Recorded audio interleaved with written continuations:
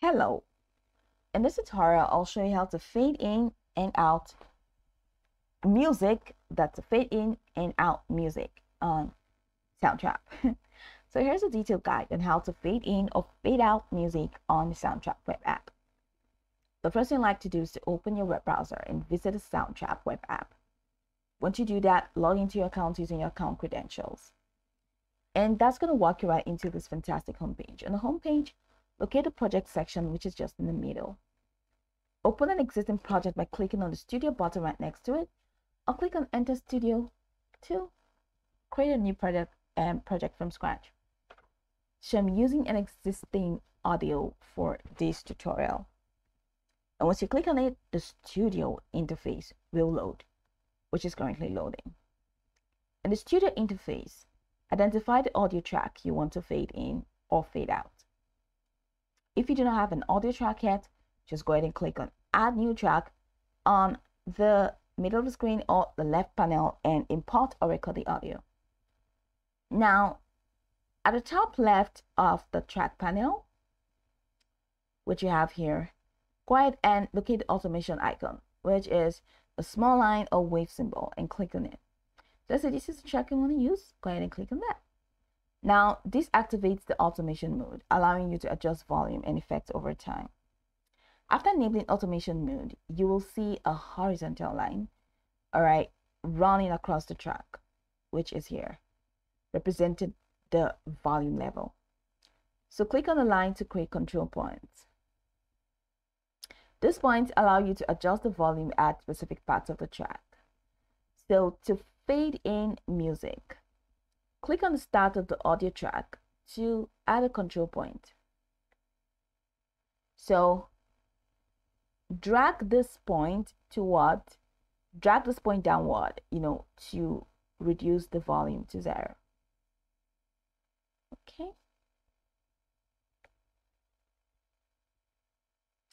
So automation and volume. So volume is there.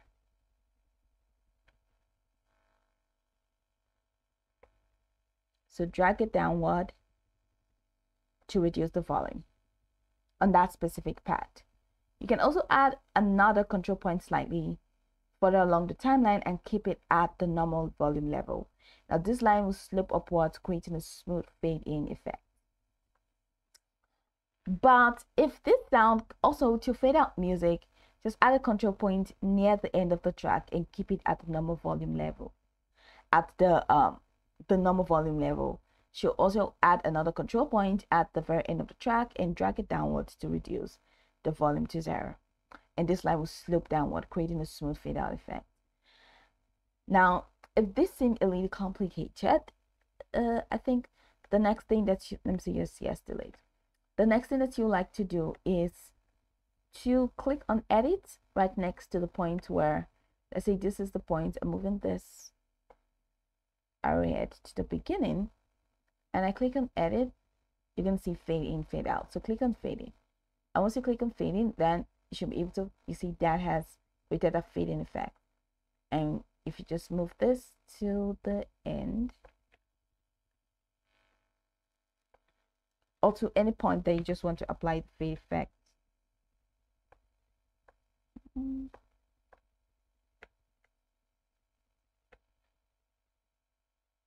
Just like I'm moving. Okay. So click on Edit and add a fade out. So that works. Now go ahead and click on play at the bottom of the studio to listen to the track. So ensure the fade in and fade out transitions sound smooth and applied at the desired point. And once you're satisfied with the fade effect, click File and click Save in the top left corner to save your work and to download the track with the fade effect. Click Export in the top right corner and choose your preferred file format and export the project. So go over this tutorial from the top to the bottom to get acquainted with the steps, and once you're done, you'll be good to go. Hoping this tutorial marvelously helped your search.